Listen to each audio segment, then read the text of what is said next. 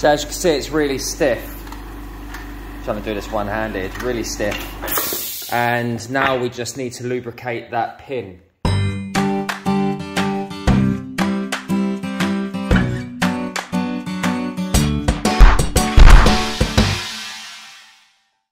Okay, so we've probably all got a plunge saw in our workshop, and you probably come across the problem where your plunge saw stops moving freely, doesn't spring back up as it should. Every couple of years, that's what happens to me, and I'm at the point where I need to just give it a little oil or just blow out all the dust, clean it out, oil the pivot pin, and get it back to moving nice and freely. So I'm going to show you how I do that.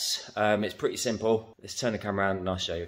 Okay, so first things first, I've got a Makita, and it's been doing really, really well. Like I said, every couple of years, it does just stiffen up and it doesn't plunge as it should, which is really dangerous, and you shouldn't really use it like this. Okay, so I turn this saw upside down, and the first thing that you're going to need to do is remove this plate at the bottom. It's pretty easy.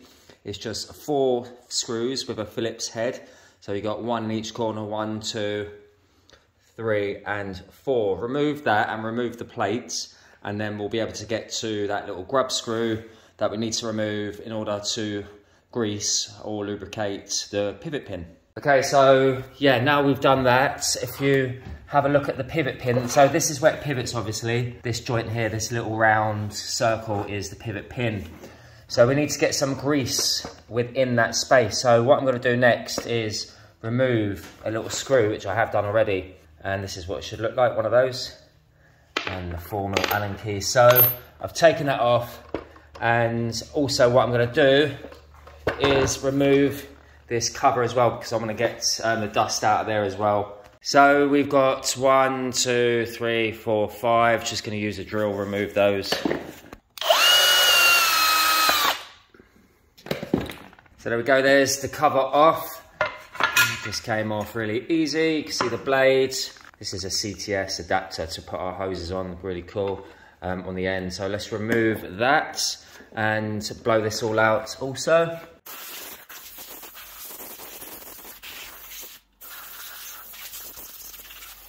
I also use this opportunity to blow out the inside of the motor. So obviously as you're using the saw, it's sucking in the air, dusty air, so don't go too mad.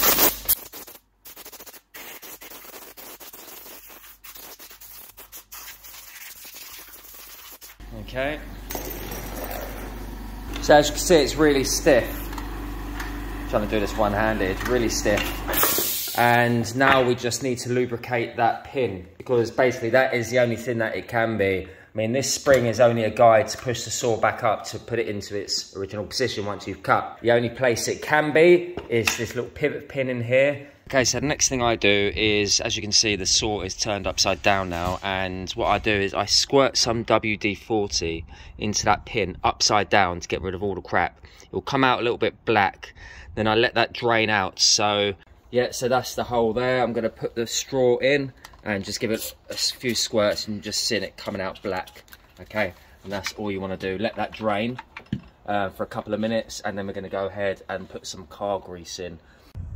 Okay, so I was thinking about the grease earlier. I did say grease, but I've changed my mind. I think it's a little bit too thick. I remember using something similar last time, but I've actually got this for my sprayer. It's a throat seal liquid, and it's quite gloopy, you know.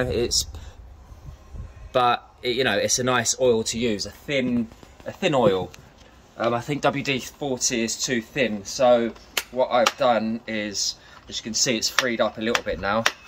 And I've just simply put a couple of drops in that hole. Okay, put it in. You can see it's filled up, and then just play around with it. Just move it a few times. You might have to do it a couple of times. You know, you might have to squirt the oil in, move it up and down a couple of 100 times just to get that oil in the pin. I don't think you can necessarily remove the actual pin. I'm not going to risk taking the whole pin out and the whole saw falling apart. So now I've done that, I'm just going to simply put the grub screw back in and nip it up, and, you know, lift the saw up and down a few more times, and it should free up. And if it doesn't, just repeat that process a few times. It should.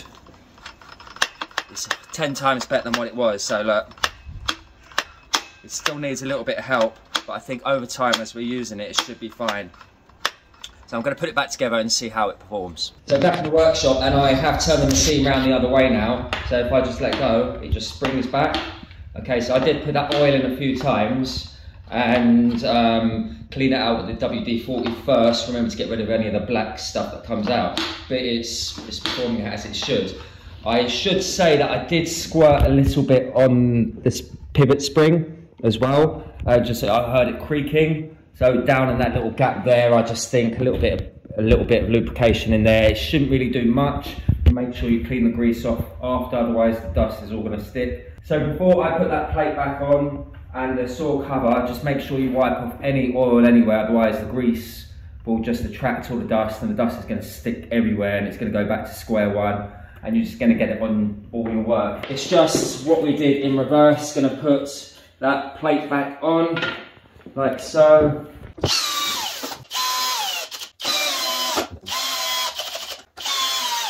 I forgot to mention to put your extractor port in before you screw this plate in, so I've just released it and put it in, clip it back in and then nip the screws back up. Right, let's put this plate back on, the base. Okay, so there is a little bit of play on these screws, okay, so it may change the way it runs on your saw and you may cut off more rubber, so I'd advise just plunge it down on your track and make sure it lines up with the rubber again. Like I said, there's a little bit of play on the screws, so you might just want to move the plate around just by releasing the screws and centralising it however it fits your track best. I'm just going to centralise it to those holes as best as possible. Yep, I think. Shall we go and test it? Plates on. Back to normal.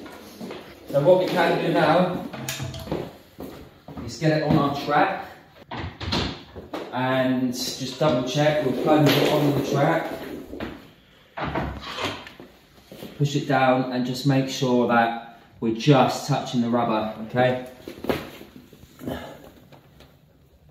Yeah, that seems good to me. It seems just perfect. So Sean was cutting with this saw just a minute ago, just to get us out of trouble because we got two of them. So what I'm going to do is give Sean the newly fixed saw and I'm going to show you him cutting one piece, show you that saw in action. Okay, so let's swap that over. I won't plug that in just yet. Unplug his other saw.